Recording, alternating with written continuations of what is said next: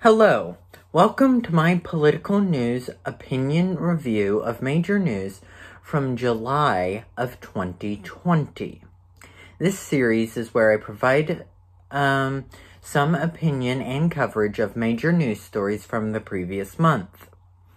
This is done to provide the people with a method to hold myself accountable as I act in the capacity of a politician. This is essential, as the people need to know my reactions to what is occurring around us, and to ensure that everybody is able to keep track of current events. In this video, I will talk about the following news stories. Illegitimate Governor of Georgia Brian Kemp's crusade to kill his constituents. The death of civil rights leader and Congressman John Lewis. Federal executions resuming. Kanye West's politics and mental health. Unmarked federal arrests in Portland and other cities. The potential ban of TikTok. And antitrust/anti-monopoly laws.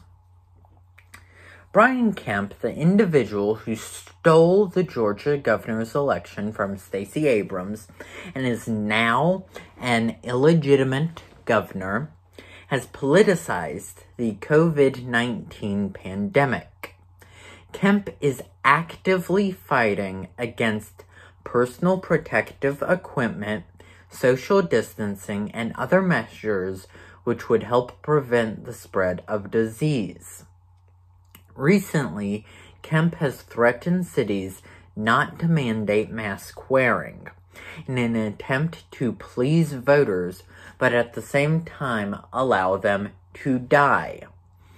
Kemp is a dangerous man who cheated his way into the governor's mansion and is actively preventing measures to protect his constituents. Unfortunately, Georgia's governor elections occur in midterm years, meaning that Mr. Kemp will not be removed from his illegitimate political position until at least 2022. COVID-19 continues to be an issue in the United States, with a new potential stimulus bill being debated by Congress. John Lewis, a congressman and civil rights leader from Georgia, who had walked with Martin Luther King Jr. and was a living legend for many decades, unfortunately passed away in July.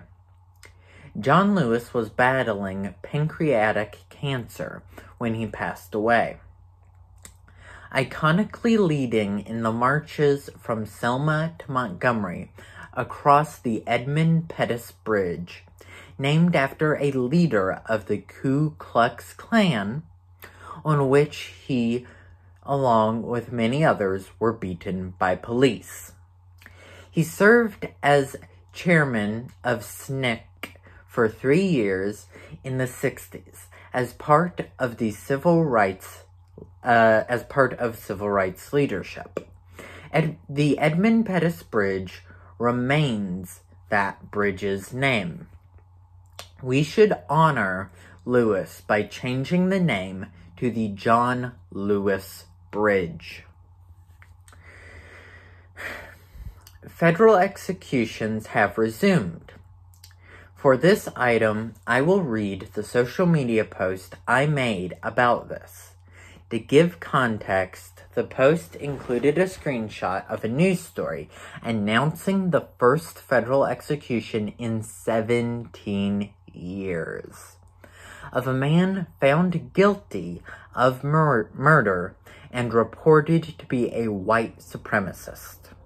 Quote, "Upon learning of this execution, I prayed that no more innocent or guilty people would die this way, that this man would receive fairer judgment in the afterlife. And I cried.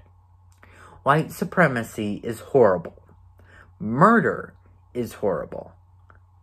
And the death penalty is worse. I would never sign an execution and would abolish the death penalty. Hashtag no executions. Hashtag no death penalty. Hashtag the guilty have rights. Hashtag the innocent have rights.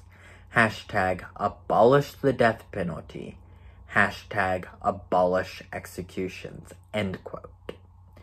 There have been more people who have been subject to the death penalty since then, and we need to stop. Kanye West is a famous rapper who appears to have various mental health issues. Recently, Mr. West made an announcement that he would be running for president in either 2020 or 2024 as a member of the, quote, birthday party, end quote, with policies that are odd and frankly would be worse than those of the Trump administration. The media proceeded to provide him with coverage despite it being near impossible to file the paperwork in time for the 2020 election. And Mr. West, having already announced his 2024 intentions previously. As part of this, many people said that Kanye was a method to help elect one or the other of the major candidates. The idea that Mr. West would take progressives, making Biden lose, is absurd if you paid attention to his policy and support of Donald Trump over the past few years. What would be more likely is apathetic young voters and would-be Trump supporters would vote for Kanye West, therefore further expanding the lead that Biden currently holds. Various individuals have been arrested by federal officials beginning in Portland, Oregon. The arrests were made in ways to intimidate peaceful protesters in Portland.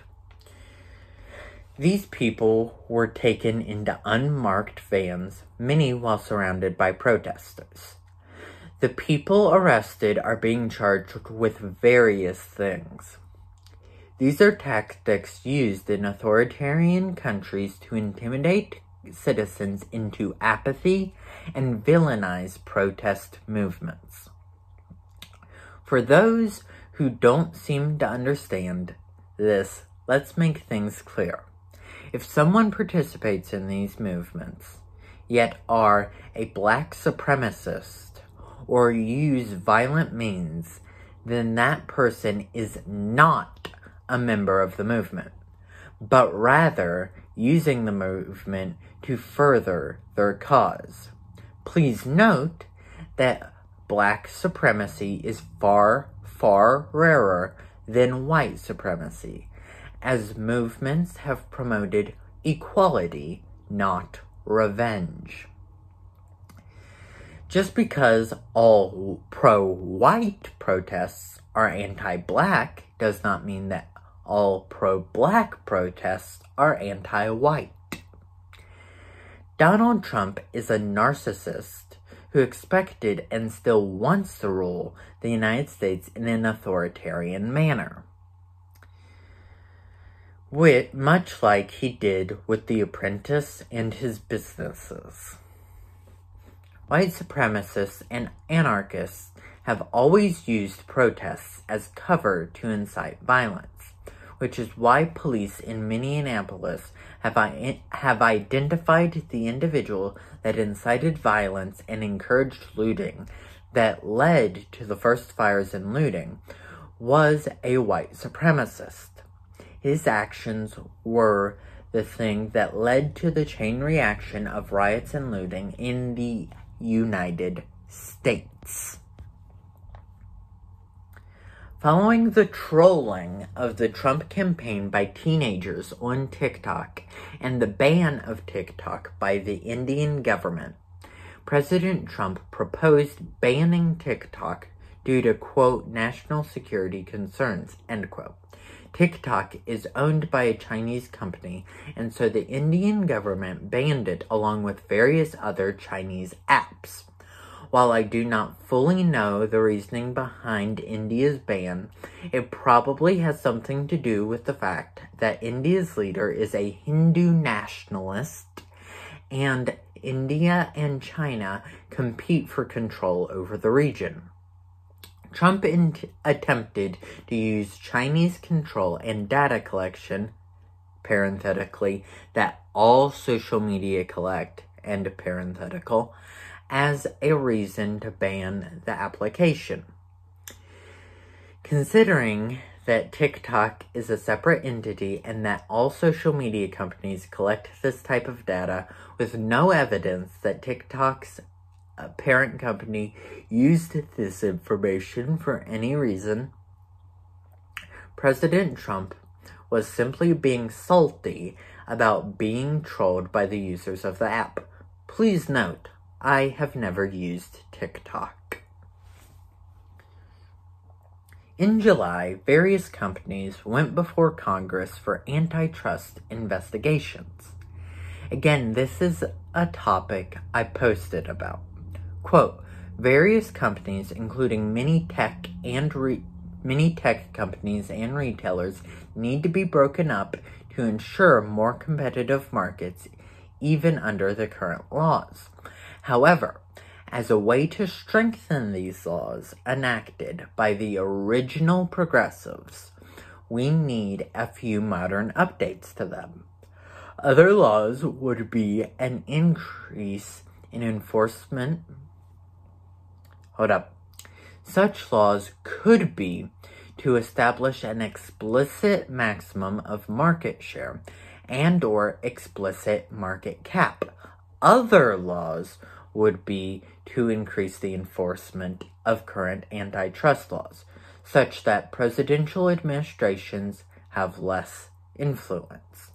Microsoft would have been broken up if not for administration change from the Clinton administration into the Bush administration. And businesses, and also restrict the loopholes which businesses who can afford the best lawyers in the world have. Please like this video, share it with friends and family, subscribe to my YouTube channel, making sure to hit the bell icon. Please also check out my Instagram, @Lopez4OKill, Twitter, @Lopez4OKill, Snapchat, @Lopez4OKillWV, and Facebook, facebook.com/Colby.Lopez.12, which all should be linked in the description. Please stay safe, wash your hands, understand that we must still social distance, and de-stress. I am Colby Lopez, and I approve this message.